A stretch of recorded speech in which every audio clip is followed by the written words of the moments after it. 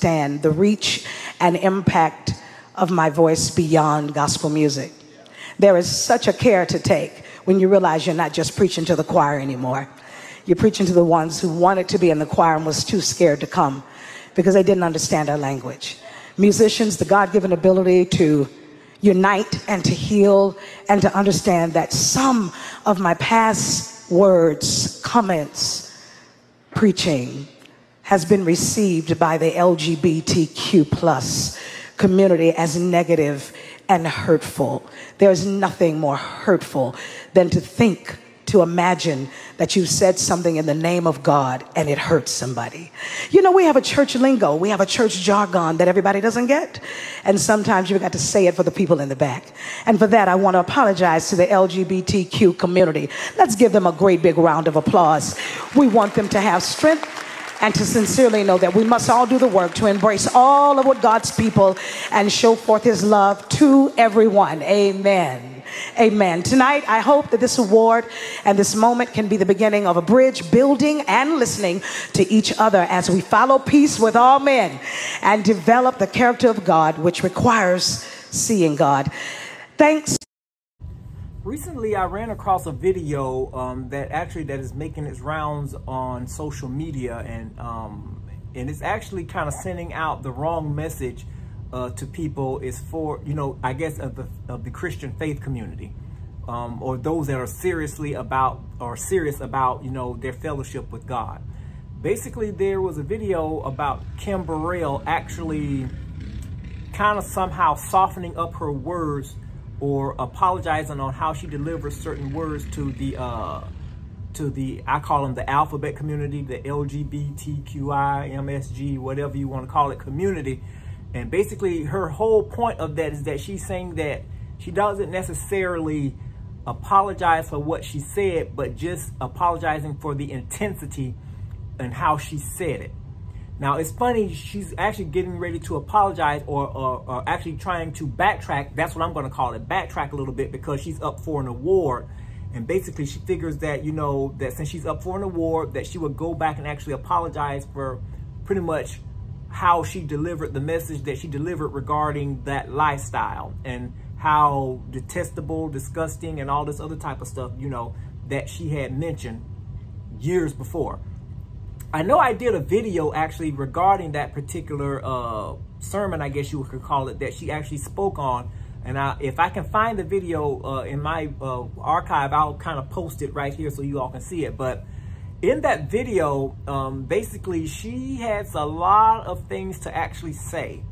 And the thing about it, again, is that even when I went to listen to it, you know, there was just, you know, I can say that it was her words were very intense, and basically at the time that there was no apology to be expected. But as time have changed now, you know, and this, that, and the other, you know, and basically, you know, she wants to, I guess, accept this award. She felt that, you know, she actually had to apologize for her intensity as far as what she said. You know, we're living in a culture now where we're being asked to conform. And I hate that word because basically, you know, the Bible in the New Testament already speaks of it. I think it speaks of it in Romans or something like that, but I don't know the exact book in the Bible in the New Testament. But I know it's in the New Testament where it actually talks about a great falling away of the faith, you know, and pretty much, you know, people are actually wanting to, for the most part, ditch Christ and actually go along with the customs and the, you know, and the behaviors of the world in order to remain popular in the eyes of man. And basically, I believe, in my opinion, that we're actually running into one of those things. One of the main goals, or actually one of the main things that the Lord God actually want us to be, and it's like almost, if in a sense, if you think about it, it's almost like it's a plea. Is that he want us to, for those that truly love him, he want us to continue to be the people that we're supposed to be in him and out in the world. Meaning that you are still required to give them the word, nothing but the word, and make no apologies for it. But in this day and time, we have a lot of people now that figure that, okay, you know what? Maybe if I soften my words a little bit, maybe if I kind of, you know, back away and maybe kind of give it, you know, a little leeway and maybe pat him on the back a little bit, everything will be okay. You know, I won't be hated as much. You know, I'll be liked by people. You know, I'll begin to, you know, get recommended for awards and such. One of the things that, and the funny thing about it is that if you think about it, that's really what's going on. In this day and time, we're having the world run the Christian folks into the closet. It is what it is. Like and the thing about it again is that I know that a lot of people may not like this message, but I really don't care, because again, I'm going to say what I have to say. It does not matter. And the issue is that, you know, those who are actually still wanting to do the right thing and still stand up against this foolishness, they're the main ones that are facing persecutions. You know, their jobs are, you know, being yanked from them. It's like they're being casted out to be like the worst thing walking. But even out of all of that, the Lord God promised that he was going to still take care of his own. And see, that's that promise that assures me that it doesn't matter what the world thinks of me, because he said that if you pretty much love me, you'll keep my commandments. So that basically lets me know that as far as one of his commands, that means one of his commands to us is that we still continue to be instant in season as well as out of season. We still have to carry the word regardless of how the attitudes and the customs of the world change. The Lord God is not going to change. So that means that by that being said, we are not supposed to change either. The same word and the same intensity that was given as far as the condemnation of sin, the word of God is not going to let up, and it still is required to, you know, and we're still required to give that word with that same intensity. Now, I understand a lot of people will actually say, okay, well, you know, sometimes you can't be rough with people. You have to sometimes enter, you know, and talk to them, you know, and it's all about how you approach. And you know what? You have a point. Approach is important, because sometimes, you know, as the saying goes, you can draw more with honey than you can with lemons or something like that. So yes, you do have a point. But see, at some point in time, because of mercy, people think that, okay, you know, that they can continue to knowingly do wrong, but yet still, when it comes time for correction, you have to be soft and gentle with them. And see, that's the part where, you know, you can say that you're trying to really, how can I say, take things for granted and run things in the ground. And like I say, this may have been years ago or whatever the case may be. And basically, you know, we was talking about the word of God and everything, and basically, you know, and such, and basically they were kind of like new to learning who God is, you know, new to the fellowship, new to, you know, being saved. They were very inquisitive about what it is and this, that, and the other. What is it all about? What do you have to do and this, that, and the other? And of course, you always want to jump at opportunities to teach others about what you have learned, you know, and what you're experiencing, and how important it is to still maintain your identity in this ever-changing world when it comes to the word of God. And basically, you know, he was like, okay, well, I want to do the right thing, you know, but I'm scared of basically, you know, how the church is going to, you know, receive me. And see, one of the main things that I've learned too, you know, is that when you're talking to people, you end up learning a lot from them just as much as they are learning from you. And what their main concern was is that with the black church, and see, here we go again, everything and all these issues and things that we hear about the church, you know, the problems and such, it always comes and stems from the black church. So, you know, we was having one of those conversations, but they were saying basically, you know, that the black church, you know, is so high and mighty, you know. It's the fact is that, you know, people are afraid to go, because the moment that you get in there, you're always being judged. And, you know, I think, and the thing about it again is that, you know, I'm sitting up there listening to them, and the thing about it is that they brought up some valid points. I'm not going to lie, you know, and what I gathered from that conversation that I actually had with him is the fact that, you know, we are, meaning the black church, we are a fierce entity. And from my opinion, I would have to say rightfully so, because again, you know, the Lord said, you know, if he doesn't soon return, you know, no one is going to be safe. He won't find nobody righteous. No one, you know, worthy of returning to heaven with him. You know what I mean? But he was saying that the reason why, you know, he don't go to, you know, don't want to, you know, go to church is because of he feels that, you know, that he's going to be judged and the backlash and all this other type of stuff. When I told him, I say, well, one thing that you have to understand is that when we're talking about church, you know, you always have to include religion because, again, they're both pretty much one and the same. You know, we are taught the black church, you know, as far as I'm concerned, you know, my church is Pentecostal. I'm from a small church. But even in that small church, we still have problems. I have yet to see a perfect church, okay? So, like I say, you know, miss me with that. I don't, it is what it is. But overall, the church is supposed to be the hospital, if you will, a place of refuge for the world. So meaning that when a person is sick, worldly, they should be at free will or at liberty to come into any church and receive God, ask God for forgiveness, repentance, you know, all of these type of elements that is important in today's time. So with that being said, I had to explain that, you know, my job and the thing about it is that I had to kind of take it away from the broad theory as far as the black church, and I had to bring it to a personal matter. I'm like, well, you got to understand, I'm not speaking on the representation of all black churches because, again, I don't know how every black church is being ran. But I told him, I said, you have to understand something. You know, God says that the church is supposed to be holy. And that, you know, we're supposed to keep it holy. And the problems that we're running into with today's church is that there's too much of the world that is coming into the church and really, and they're changing the very dynamics of what it means to be a church. But you still have those churches, only a few and far between. You still have those few churches that still believe in running the church the way that it's supposed to be ran, meaning that, okay, when you come to church, you're coming, again, looking for the Lord to do something for you. You're coming to be saved. You're coming for some answers. And the thing about it, again, is that, you know, my job, and again, I had to take it from the broad and bring it to the local. My job, and I told him, my job is not to judge you. That's not my job. My job is only to love you enough to give you the word of God.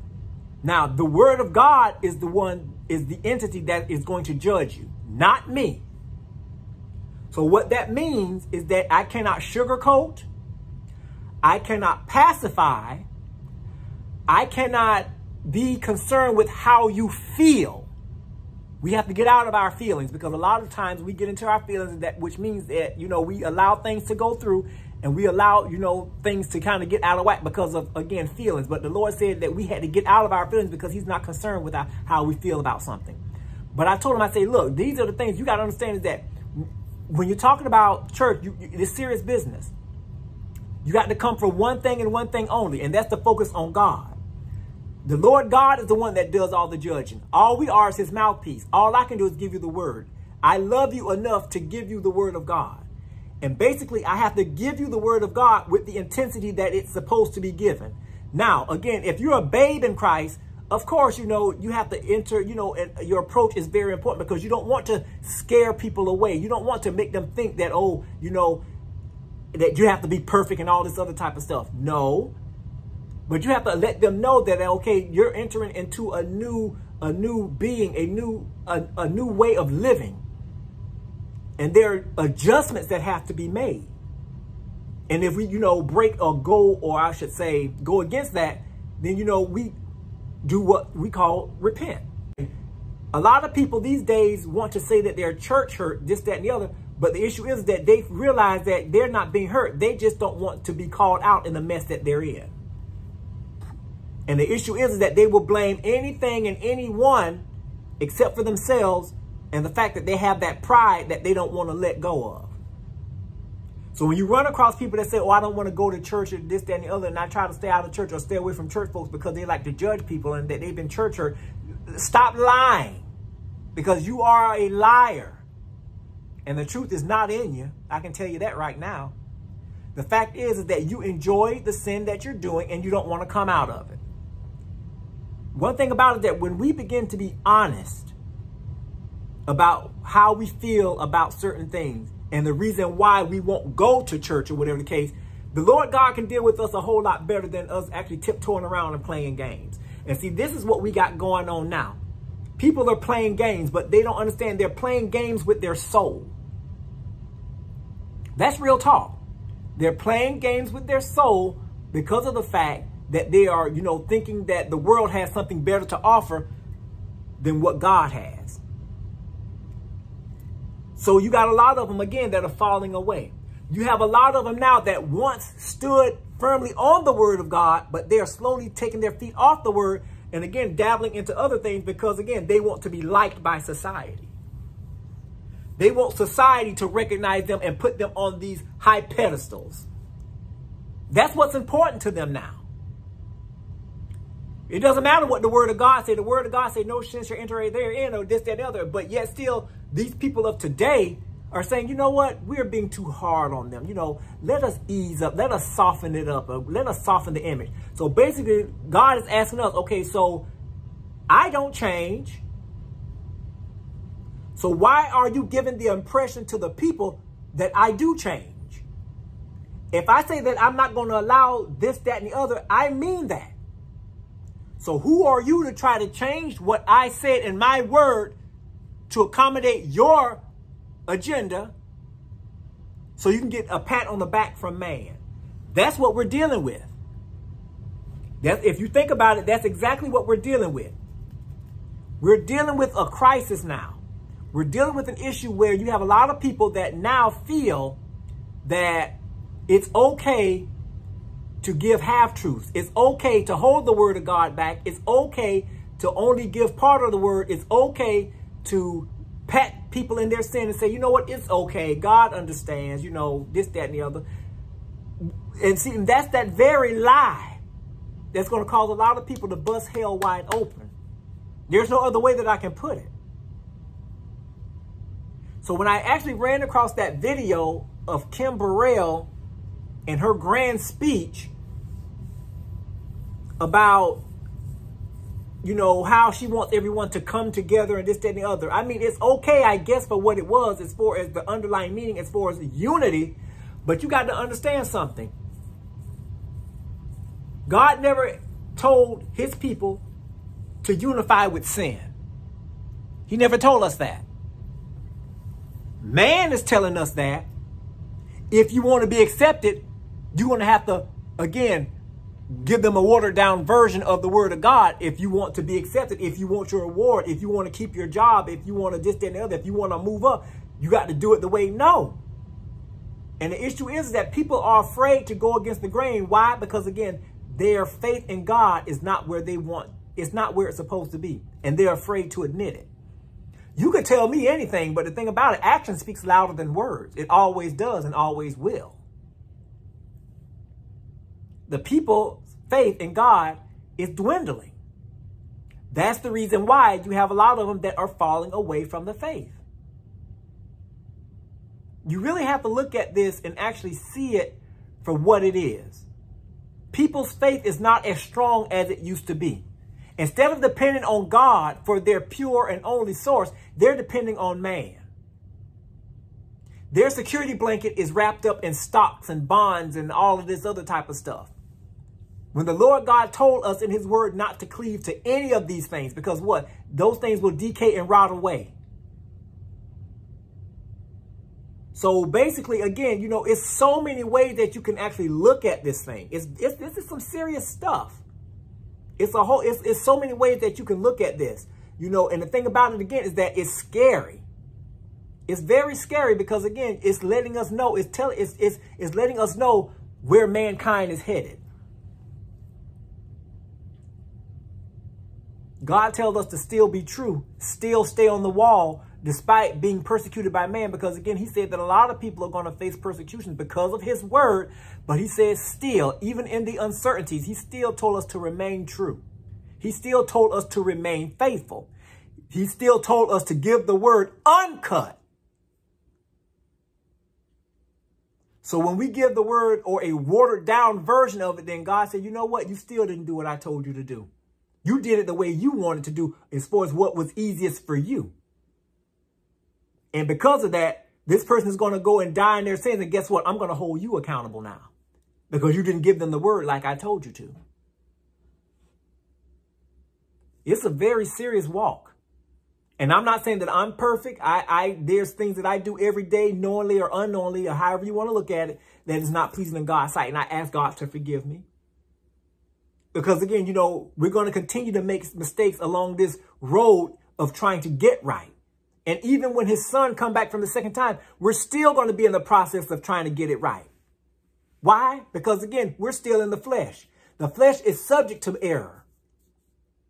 Every day we're warring against the flesh, the spirit against the flesh. Who's going to win? You know, this, that, and the other. But again, you know, that video, it really kind of made me like kind of step back a bit. I'm like, wow, it's amazing that people now are purposely really turning their backs from the word of God and being so concerned about what society thinks of them. So that lets you know right there that their heart was never in the right place to begin with. It was never where it was supposed to be. You got a lot of people and a lot of churches now that are, like I like to call them, people counters. You know, basically, you know, the more people that are in attendance there, the more money that the people will give, this, that, and the other. And basically what that means is that they have to be careful about what they speak in the pulpit, because if they tell them something or preach the word on something that the people are caught up in, they have to sit there and wonder and think, oh my God, is this person going to come back again for any more of my services or this, that, and the other? This is what we're talking about. But God said where 2 or 3 are gathered in his name, he's going to be there as well. So it don't matter who goes away and walks away. God says, I'm going to still be there. Why? Because you were faithful to me. And guess what? I got to deliver on my promise. I got to be faithful to you. That's what it's all about. But I figured I just want to kind of get that off my chest a little bit. Again, you know, it wasn't a video that I actually planned to do. But when I ran across that video of Kimberell, that really, really kind of hit home on me on so many levels to kind of get me to thinking about a whole lot of stuff about the end times and the Laodicean people, you know, that are mentioned in the book of Revelations. But, you know, it really makes you think about where mankind is going and what they really think of their faith. They think more of man than they do of God. But anyway, I'll be back with more videos soon. You all stay blessed. Have a great day.